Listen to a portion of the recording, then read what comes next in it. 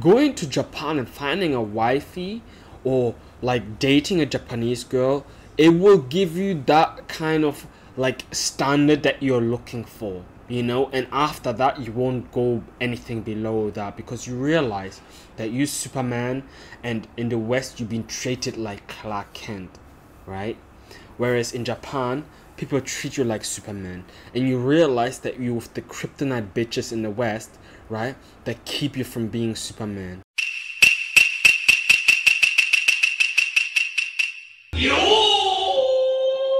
Hey, what's up? It's your boy Jozo, and today I'm out here with another video, and this video is regarding why every guy should find himself a Japanese wife or Japanese girlfriend, because there's certain things that, you know, there's differences that you will notice in Japanese women that make you in a way that surprise you, but you realize after time it shouldn't really surprise you, right? So in this video, I'm gonna compare Western women with Japanese women. And don't get me wrong, I love black women, I love white women, but there are certain things about Japanese waifus which they do better. Number one, so the first thing you will notice when you go to Japan is that the women there are just like more feminine and submissive, you know. And first, it's like you get there, you get a girl, and you kind of like have your guard up, because in the West they always want to show that they're better than men, they can do the same as men. But for some reason in Japan it's not like that, you know. And you'll be surprised. They want to show you that there can be like a wifey material, you know, and that is what they pride themselves on, right? Whereas in the West, they pride themselves on being able to do the same thing that men can do, you know, not needing a man.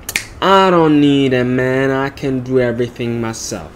My baby daddy's an asshole, because, you know, like that kind of attitude. And in a way, it makes you, you know, when you in like with a Western woman, you don't really realize it because you grew up with it. But once you see the difference, you realize that it makes you realize that that is not the way. Do you know what I'm saying? Clearly, there's, and then let me give you an example. The first time I realized that I was carrying like, it was really hot and I had a jumper, and I was walking around Tokyo with my Japanese waifu or girlfriend, and she took my jumper without me actually asking her, and I was like, what do you need and I'm so programmed to carry my own shit and like do my things myself, where I was surprised, like, well, what do you need my jumper for? I was like, oh no, I'm just carrying it for you. And I was thinking like, holy shit, like I never expected it, even though it's supposed to be like that, you know. She should like serve you and like admire you and, you know, like help you wherever she can, right? In comparison, you know, the white girls especially, they want you to open the door for them, they want you to serve them, they want you to do everything for them, and in the end of the day, they expect it. And it's like, if you compare the two of them, you realize that one side is not really helping you. Do you understand what I mean? Like, one side is not making you feel like, one side is making you feel like a man, whereas the other side is making you feel like you are taken for granted. And again, you will not notice and you will not realize it unless you actually experience the difference. Number two, education. While a lot of Japanese women tend to be very educated, just like the West. They go about it a different way, right?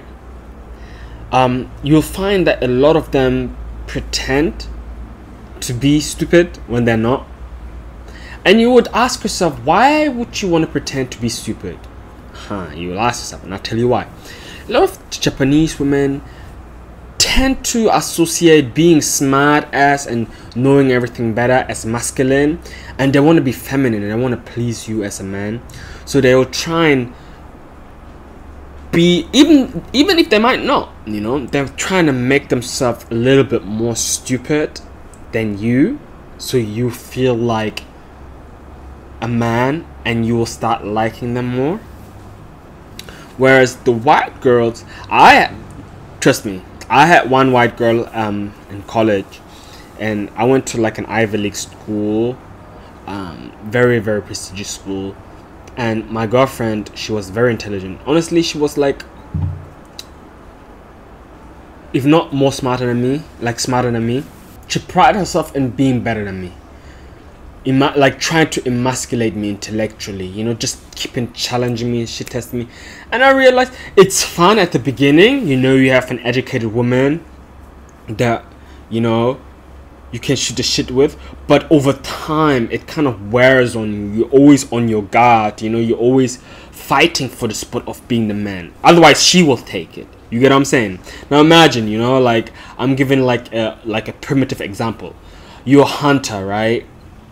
You go out, you go and hunt the lions, you hunt the antelopes, you go and and people in your crew, like the man, they're always trying to challenge you for the higher spot, but you always have to prove yourself to be like the alpha male, to be able to like control the group, right? Then you come after a hard day, right? Not only are you being chased by a lion, challenged by your crew members that want to take your spot, you go home, you want to rest, and all of a sudden your white woman, your Karen, is like waiting there for you, trying to challenge you when you're down. You don't need it. You want a Japanese waifu that will support you and do everything, has cooked, cleaned, sucked your dick, do you know what I mean, to make you ready for the next day. Do you know what I'm saying? So in a way, going to Japan has really changed my relationship dynamics in a way. 3, appearance. In the West, and even for me in the West, it's very, very hard to catch someone decent, right? It's very difficult, like, because there's so many, like, there's like no incentive for women to look after themselves, right? Like, I'm not hating on them, because I still love big voluptuous women, but because everybody is after them, to have like good looking women, like, it's so hard that you will do with average looking women, because otherwise you won't get any, so there's no incentive for them to look after themselves, because you take what you can get, because it's already so hard in the first place, right? But in Japan, there's not many men around that can look after girls, so every single girl is trying to look top notch. You get what I'm saying? Every single girl is trying to look her best to compete for you, right? So there's always that incentive of like, oh my god, there's not enough men around, so let me be as feminine, as attractive as possible, so that I can keep or get him, like I can keep my man.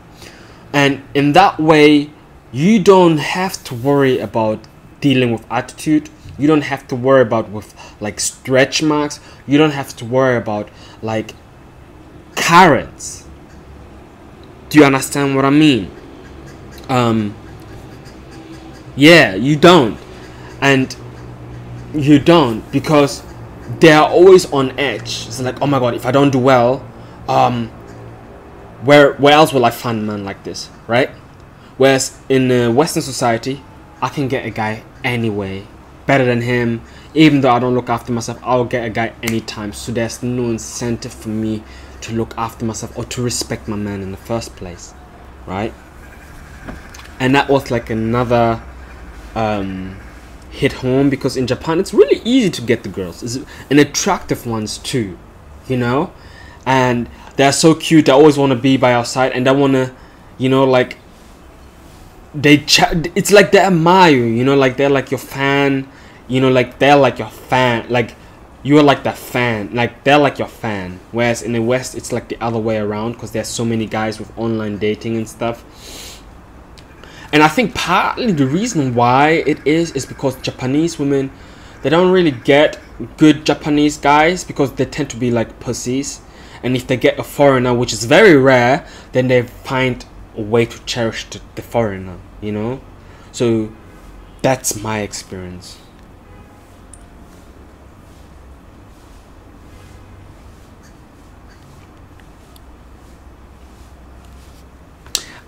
Lastly, I would say mating. With Japanese girls, I've never had a Japanese girl say no to me. Like my sugar mama, she was cooking, I made a move, no problem. She was like literally just about to hop into shower, I touched her titties, right?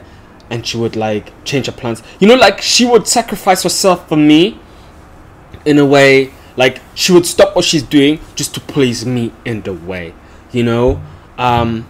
So I don't know, man. Like I personally like black girls, I personally like white women, but I can see the appeal with like Japanese women, because they know how to be women. They're not sabotaged or manipulated by